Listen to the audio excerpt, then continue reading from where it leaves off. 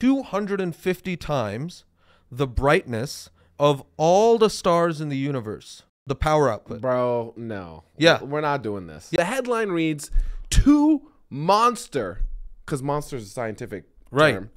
2 100%. monster black holes collided and physics is nervous. Detected by LIGO, Virgo, and Cagra. So this is a black hole that's 140 times the mass of the sun.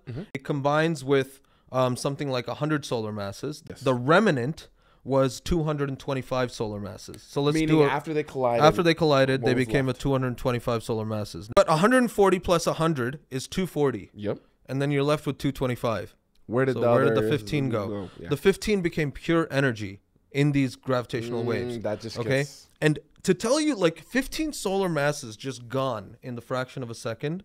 Okay, that I actually did the calculation here.